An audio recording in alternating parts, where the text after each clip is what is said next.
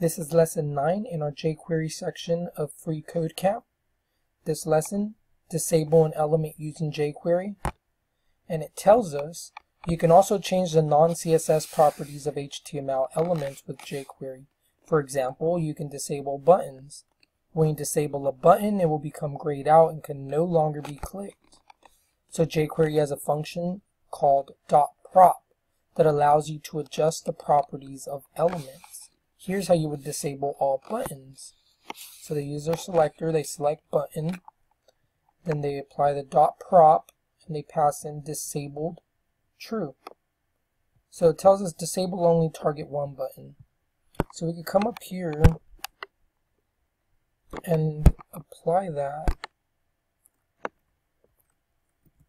under what we did last lesson. So we use our selector. This time it says to target 1. Make sure, disable only the target 1 button.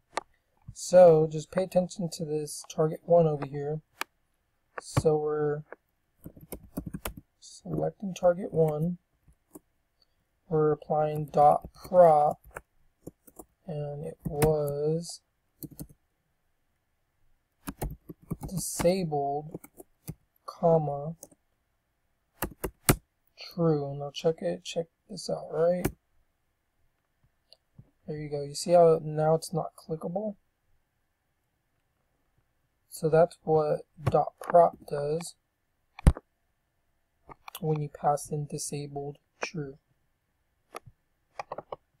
Okay, so that should be it for this lesson. Let's continue on.